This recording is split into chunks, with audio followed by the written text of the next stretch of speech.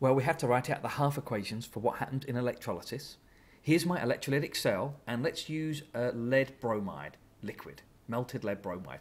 My teacher did this when I was a kid. Releasing lead fumes gives you brain damage, and bromine vapor, which is a terrible, terrible thing that you could use as a weapon of mass destruction.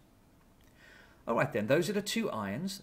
The lead ion is attracted to the negative electrode, which is full of electrons, and two of those electrons come off of that electrode, go onto the lead to make liquid lead.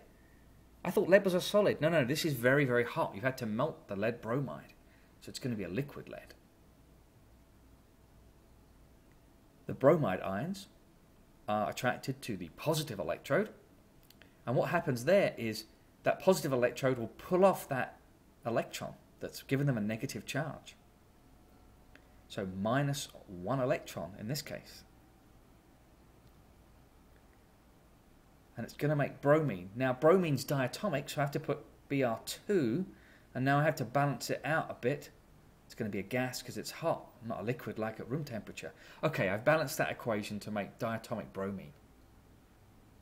So 2 electrons are pulled off of the bromide and pumped around to the negative electrode, where the lead picks them up. Electrons don't want to do that. That's what the power supply is for. Puts electrons where they don't want to go. They don't want to be pulled off the bromide and put onto the lead. Let's try the rather obscure silver nitride. This is the hardest one I can think of for SL. So those are my 2 ions. Let me label my power supply. The negative electrode attracts the silver ions by electrostatic attraction. The positive electrode, the nitride ions.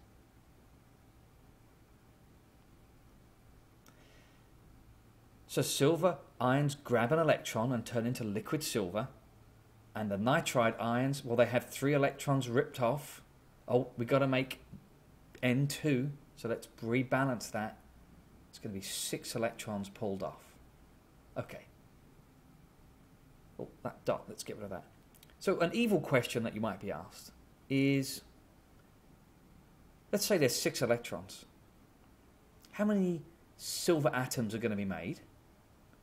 And how many nitrogen molecules? Well, I'm going to make 1 molecule of nitrogen, and by balancing that, it looks like I'm going to make 6 atoms of silver. Let's make it a little more complicated. If we were to say 6 moles of electrons going round, well, you can rebalance it and work it out yourself. So why do people do this? Well, it's possible for reactive metals such as aluminium to be extracted from their ores by this process.